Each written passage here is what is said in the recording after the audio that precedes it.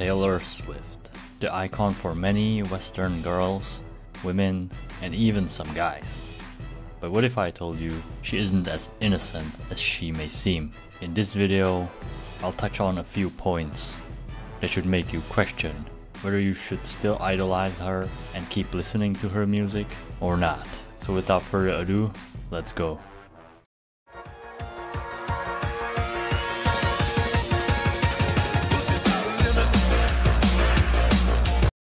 I'm just playing. Shoutouts to Fresh and Fit though. So I'm old enough to remember when she came to the scene. She came out of nowhere and suddenly her song Love Story is trending everywhere. And everyone's like, oh my god, she's so beautiful, she's like an angel. Whoa. That's how she gained everyone's trust. The world is fair and square. Everyone's making honest money. Nobody has malicious intentions. And singers are just singing to make people happy, right? Wrong. So let's start with this clip.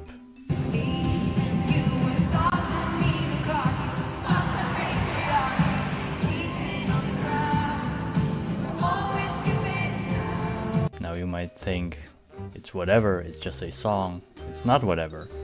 You gotta understand that this person sings to millions of young impressionable girls that take everything what their idol does to heart.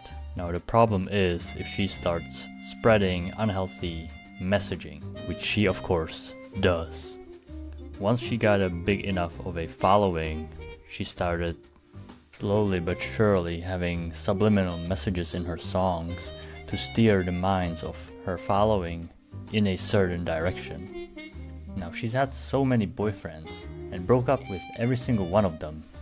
Now, the problem is always the guys, right? Breaking up so many times is totally normal, right? No, it's not. It's been normalized, and anything that has to be normalized isn't normal in the first place. It wasn't normal for a reason. Now, this unserious perception of relationships had a detrimental impact on the Western society that we know of today. Now, I don't really want to delve into feminism and its agenda to disrupt the nuclear family unit, but just know that Taylor Swift played a role in that movement's agenda. Oh no! Oh no! No, no, no, no, no.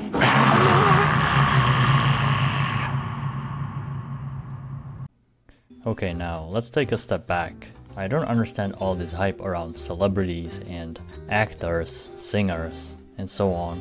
I used to do the same thing, but then I found out that these people are basically puppets. They are under slave contract basically, and they don't really have a free will. They have to do everything what their handlers tell them to do. They just sold out. Yummy. Now she advocates for you to live ecologically. Meanwhile, she flies with her jet like there's no tomorrow. Just look at her carbon footprint just from her flying by the jet. Kinda hypocritical, isn't it? Now let's get back to the darker side, and that is the music industry itself. Have you ever watched a music video and thought to yourself, man, this is weird. This doesn't even fit the song. Why is this so weird? And it's on purpose. It's been going on since either early 2000s or late 2000s, but it's been going on for a long time. You might have the argument that, oh, it's just art. No, it's not. Why does it have to be so demonic and dark and satanic? Does it need to be like that to be art? I wouldn't say so. Now that was about the music videos, but let's talk about concerts, which get much weirder. In her most recent concert, Taylor Swift is performing witchcraft. And I know this is gonna raise some controversy in the comments, but this just doesn't look right to me. We are the signal that'll meet you after.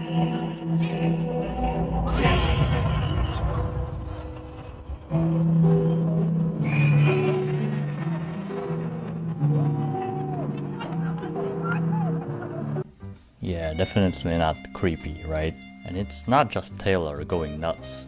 It's literally the whole music industry being this way. The crazy conspiracy theory that with every massive stadium tour going on right now, that there are a lot of demonic messages being unwillfully taken in by the huge crowds every night. At Beyonce's Stadium Renaissance World Tour, there's a scary interlude that takes fans by surprise that begins with a portal hypnosis, as if to control you and draw you in. Then it gets scary when messages like, "Whoever controls the media controls the mind," pop up on the screen. Then it's terrifying when mind control messages pop up on the screen in between placements of Beyonce's face and a picture of a human in a submissive, worshipy pose. Fans were saying they were getting so uncomfortable during this part they were looking away. Second, the known suspected Satanist The Weeknd was so shameless and blatantly, for no reason, flashed Satan's name on the Jumbotron at his stadium concert. He's not even hiding his affinity for Satan at this point. It actually flashed twice. I'm making sure that you saw it. Fans and viewers often said they felt very uncomfortable at his whole run of his stadium tour because the thing just felt like one big demonic ritual that they were forced to be a part of. There's literally a demonic chant screened by all the fans at the Taylor Swift Eras Tour during her song Willow, and they all yell, "Summon the demons." Summon the demons, man! Summon the demons! They do this as Taylor is literally dressed as a witch with her whole coven, and there's a ceremonial huge fire in the middle of the forest. Does that remind you of anything? Yeah, I don't think this is a good thing for your daughter to be cheering for. The ritual thing is pretty fascinating. They do a conjuring ceremony. The deepest conspiracy is that the energy, if you believe in energy, which I do, the people are helping fulfill it. I seen her at the parties, bro. You've seen Taylor Swift, dude. Bro. Richie, you've seen Taylor Swift. I've seen Taylor Swift at the parties, bro. What was she doing? She was dancing. With the devil? She's just like dancing all crazy all over everybody. Is she on drugs? Definitely cocaine, man. Can you tell us anything that you've seen her do that made you believe that she is part of a satanic cult, that she is in fact... She did what now? She drank blood, bro. This is disturbing, Richie. She was there drinking blood, bro. She goes, "I love drinking blood." And she's in this, like... That's disturbing. She's pretty much like in hell. Like, there's all this fire and stuff. She's all seductive in this seductive, like, you know, dress. Do you think she's attractive, Richie? Dude, she's satanic, bro. But that's you didn't answer the question. She's satanic, bro. Answer the question, I don't Richie. see her like that, bro. You don't. I don't live for that, dude.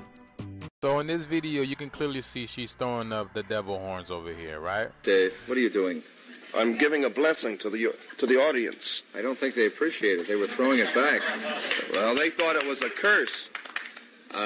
Would you like me to show them how the sign of the curse works? Sign of the curse? Completely different. How does it go? No, not at you people out there in the audience, but this is the difference. Aim it toward Red China, would you? This is the sign of the horns. A curse sign, the two fingers extended. This way, spread apart for sort of shotgun blast, you know. I always all over. figured if I ever met the devil, he'd have dirty fingernails. Go on. Other ones, too. Yeah, what are the other ones? The other ones, one of them's the pox sign. That's 3 fingers extended. A pox on you? A pox on you. During the Middle Ages, this... Gotcha, bitch! So now you might be asking, who is this guy? That's Anton LaVey, the founder of Church of Satan, and basically the modern Satanism itself. Now he had a daughter named Zena, who pretty much looks like Taylor.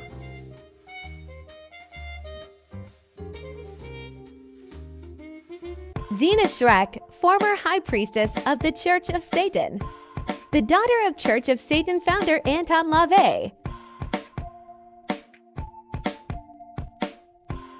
Taylor Swift actively resembles her and represents her. Zena used snakes as her symbol.